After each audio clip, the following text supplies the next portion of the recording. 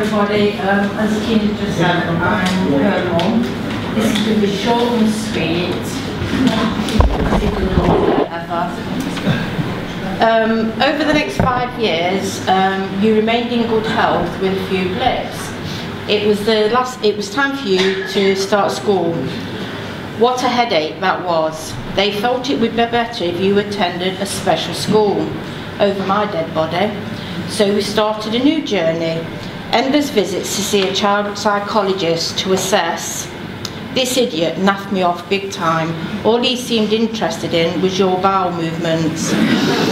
After about the 4th visit, he started on again about your bowels. In the end, I said I thought we'd come to assess your ability to manage in a normal school, not your bottom.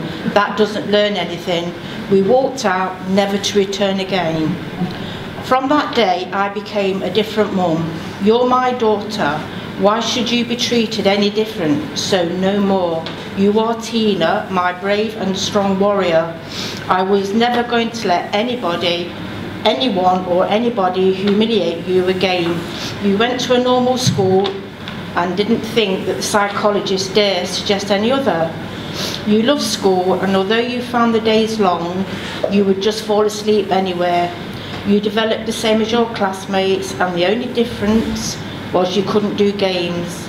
Life has never been boring. We've had lots of heartache and we've had lots of fun on this journey so far.